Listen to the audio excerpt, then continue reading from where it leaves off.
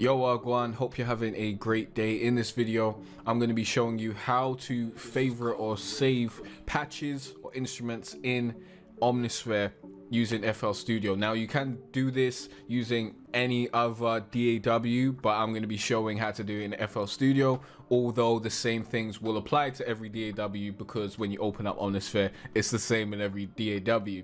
So this will enable you to basically save a selection of patches in each folder so that you can easily get to them and easily be like, okay, that's a good sound that I like, let me favorite that there, and then you can go back to it later when you're starting up a new beat, and it's just going to make you save a lot of time when it comes to sound selection.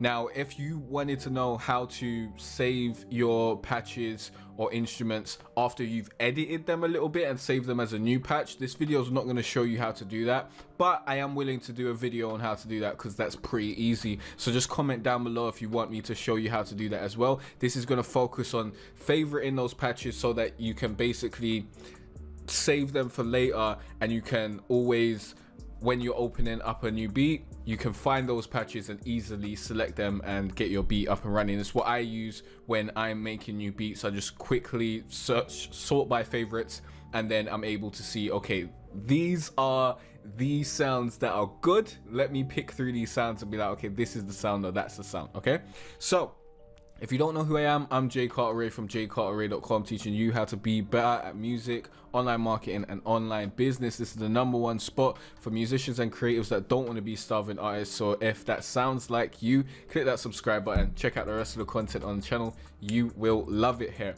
Now, my question of the day is, what's your favorite sound in Omnisphere? Let me know in the comment section down below, and let's get straight into it, showing you how to do this. Now I've already got Omnisphere up. This is how Omnisphere shows up when you open it first of all, and basically open it fresh, and then basically this is what you're going to be able to get. Now you can go to sort and sort by ratings, and these are all the sounds that I've decided are good enough for me to constantly go back to them. So this is the type of thing that I'm going to show you how to create.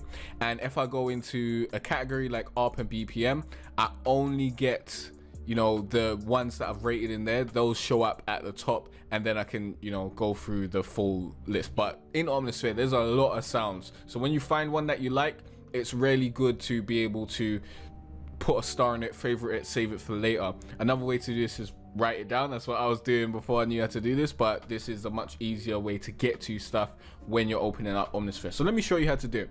Now let's just go and we'll just go to this analog synth guitar, why don't we?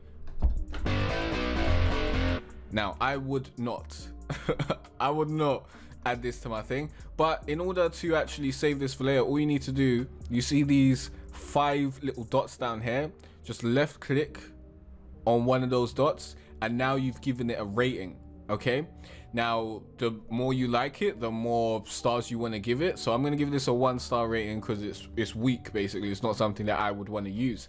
And now if I come out of here into another category and I go back to ARP and BPM, we can now see, if I go to sort and go to ratings, this new instrument that I've just added to my favorite list is here. It's at the top of my selection wheel. So when I come in here, I can easily find that. Now let's get rid of that. I don't think you can.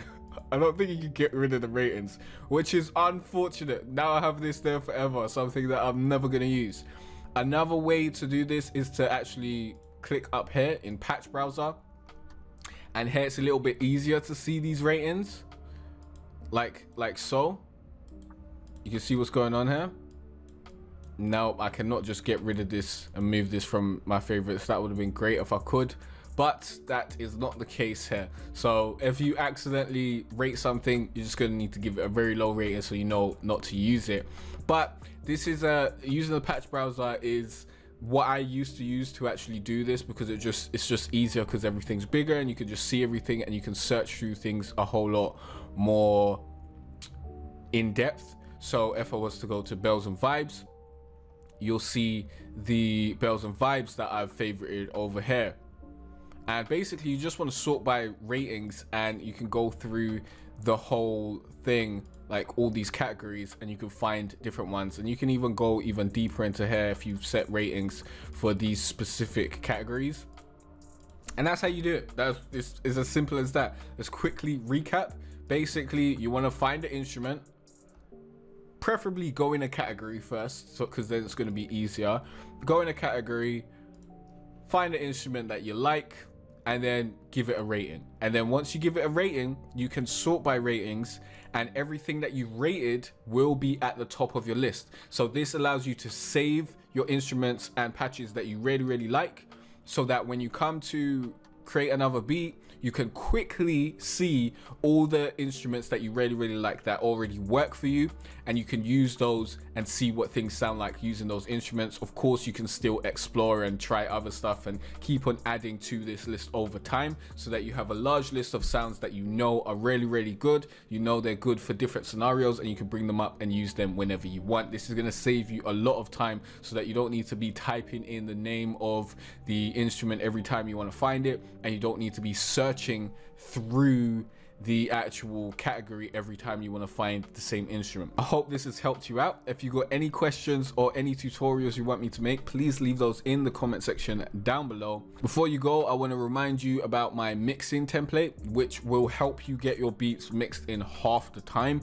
because basically everything's already mixed when you get in there. All you need to do is set the levels and that sort of stuff. You got all the effects, the EQs, everything that you need already there. I've got a stock version and a version with all the plugins that I use. Link is down below, or go to jcarteray.com/R&B Trap FL and you can grab this template. It's going to save you a bunch of time. I highly suggest you go grab it. And in the next video, you're going to learn more about music, online business, and online marketing. So I'll see you there. Peace out.